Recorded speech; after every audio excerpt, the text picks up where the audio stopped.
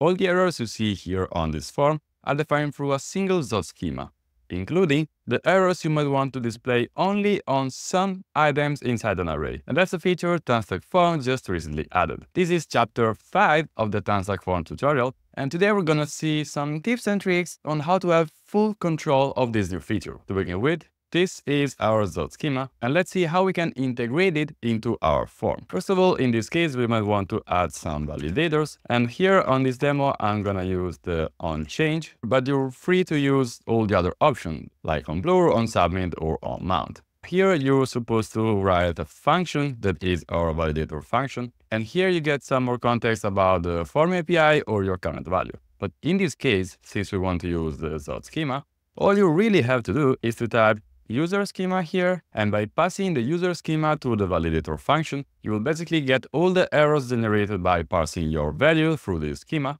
But you also need an extra step, that is, in order to get the errors directly inside TanStack Form, you have to specify a validator adapter that in this case will be our ZOT validator.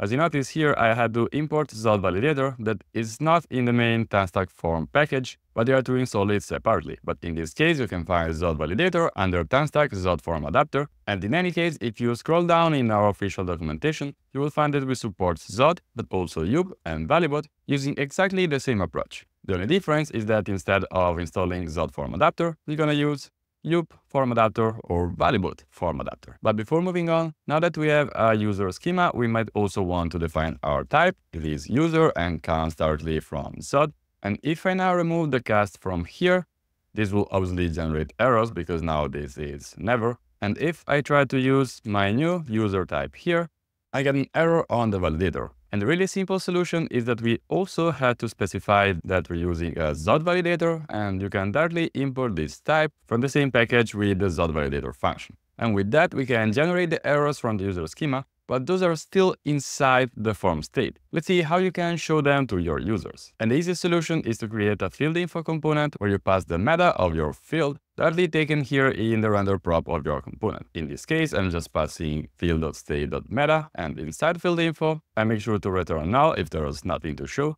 And you might also want to add some extra checks. For example, only show the errors if the input has been touched. With that, if we go back on top of our schema, we can see that our name needs 3 characters, and so is the surname, but the name also needs a capital letter. If you now go on the browser, you will see that the error only appears when I start typing. I can keep going, and the first error is gone.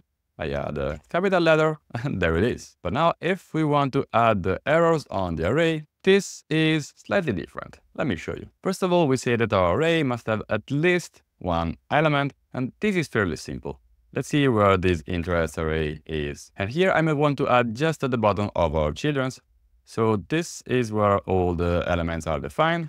And this is the perfect place to put one more of these field info components. And on the browser, I see that there's no error because I haven't touched this component yet.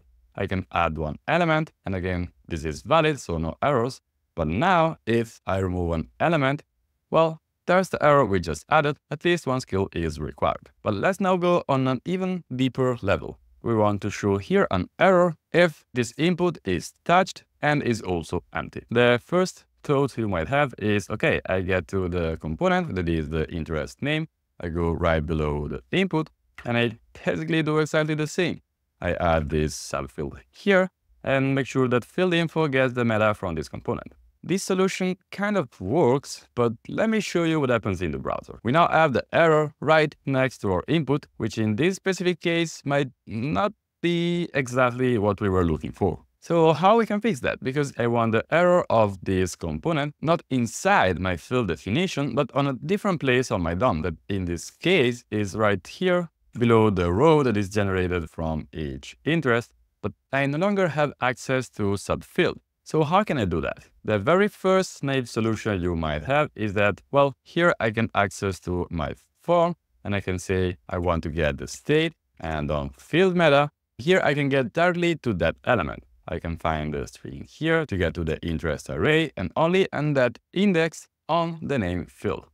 But if I do that, even though this seems correct at first and also compiles, if I go back on the browser and try again, you will find that nothing happens. The error doesn't appear, and actually You notice it appeared when I added a new element. I can try that again. I type something, I delete, nothing happens. I add a new element, and only now this is rendered. The answer is that accessing to the value with this syntax works, but it is not reactive. This is actually the topic of the previous chapter of the TanStack Form tutorial, just in case you want to have a look. And the solution here to make sure that our value is reactive is to use the form.subscribe component. With that, I can pass a prop that will be the selector, which you notice is exactly the same. And now I can render a component that will be our children.